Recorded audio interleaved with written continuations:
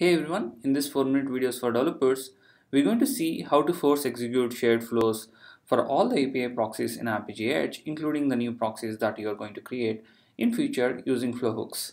Myself Anil Sagar, I work at Google and Apigee platform. Prerequisites for this video: you need Apigee Edge account. You can sign up at apigee.com/edge. You need basic understanding of Apigee API proxy. For that you can refer earlier 4-minute videos. Also, you need basic understanding of Apigee shared flows. For that you can refer earlier 4-minute video, season 13, episode 1. Let's understand why do we need something like shared flows and flow hooks in Apigee Edge. Let's say you have a couple of API proxies and you have created a shared flow that you are executing in these API proxies. Let's say in sometime in future somebody is going to create one more API proxy and you want to make sure that the same shared flow will execute even for the new API proxy. For example, you have a security policy like spike arrest policy that will prevent denial of service attacks. You don't want sometime in future by mistake an API developer creating an API proxy and forgetting to add the spike arrest policy. So you want to force execute the shared flows in API proxies even if the API proxy is created in future. You can able to do that using flow hooks and shared flows. Let's see how it works in action in Apigee Edge. First, we're going to create a simple shared flow to see it in action. So I'm going to click on develop and shared flows. Click on plus shared flow to create a shared flow. So I'm going to name my shared flow as shared flow hook spike arrest, and then click on create the shared flow. Once shared flow is created, click on develop to add API policies. So I'm going to add API policy called spike arrest to the shared flow. So I'm going to name it as spike arrest rate limit. Then click on add. So I'm going to mention the spike arrest rate limit as 2 per minute. Let's save the shared flow and then deploy the shared flow to the environment. Once shared flow is created, you have to configure the flow hooks to force execute this particular shared flow. So to configure the flow hooks, go to admin and then environments, and then choose the environment to which the API proxy is deployed will be executing these flow hooks. So click on flow hooks.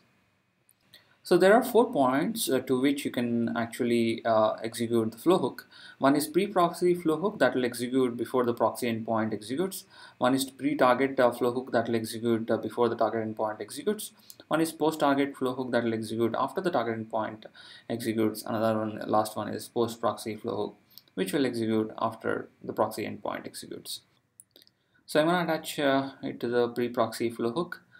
Select the shared flow that you have created next to the pre-proxy flow hook. So I'm going to select SF flow hook spike arrest, and I'm going to disable everything else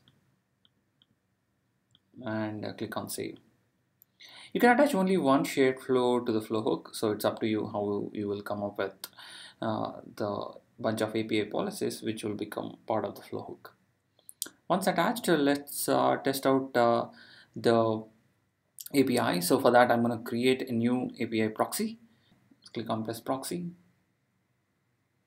and choose reverse proxy, flow hook demo API.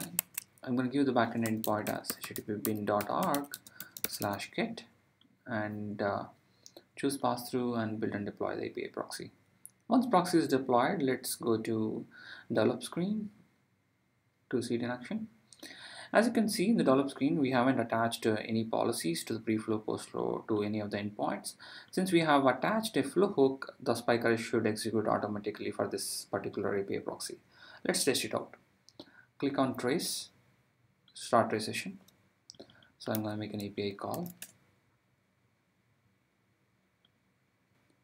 As you can see in the trace, the spike arrest policy got executed from the flow hook.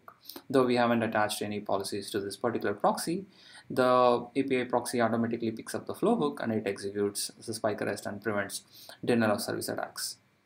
That's how the flow hook concept works. Even if you're creating API proxies in future, if you define a flow hook, those policies will get executed.